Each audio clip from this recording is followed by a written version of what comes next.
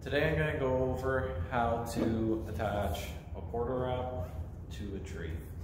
So first thing we're going to need is a sling.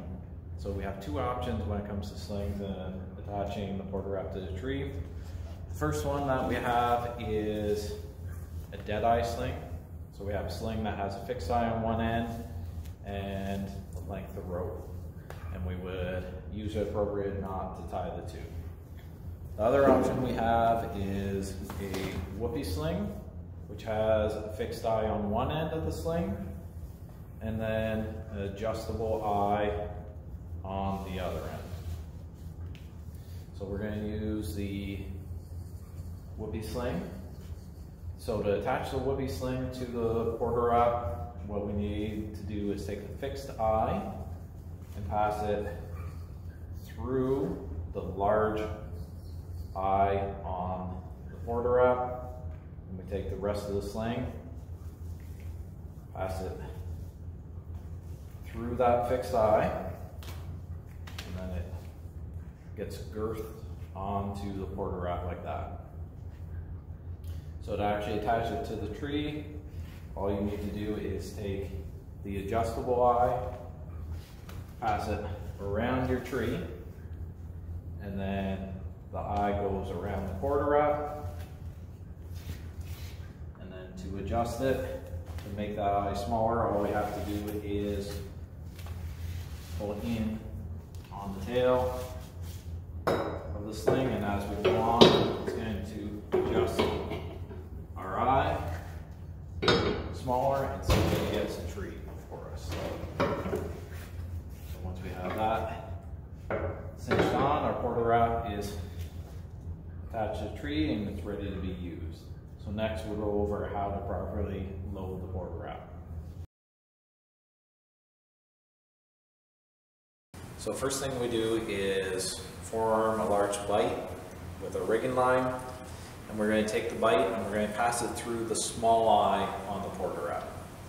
So once we pass it through the small eye, we're going to take the bite and go around that short pin. So that short pin is a rope retention pin. It's going to stop the rope from sliding off as we're using the porta wrap. Once we have it around there, we can take the line and pull out any slack in our system. So now that we have the slack out of the system, we're ready to start taking the wraps around the porta wrap. And that's what's going to create a friction for us. So when you're taking the wraps around the porta wrap, you always want to go over top of the barrel and always wrap in one direction. So what you don't want to do, you can see the rope comes out, goes across the top. What you want to make sure is that when the rope comes out, you don't pass it underneath the barrel and then make your wraps. If you do, what will happen is you can see as the rope comes out and goes around the bar, it creates a pinching point for the rope. So this would be improper. So always make sure when you come out through the bar and start taking your turns around the barrel, wrap over top of the barrel first to take your wraps. Now if we want to lock this rope off so that it can't move on us, we're going to use the pin on the end, and we're going to tie it off the same fashion as if we were tying a rope off to a cleat on a boat. So we're going to take a turn around the pin on the bottom. So in this case it comes out the left side, so on the top side we're going to go around the right side of the pin. And then we're going to alternate sides to start forming the crisscross pattern or the figure eight pattern around the pin.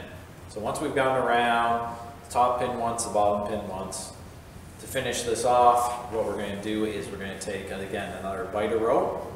This time we're going to twist it in on itself and go around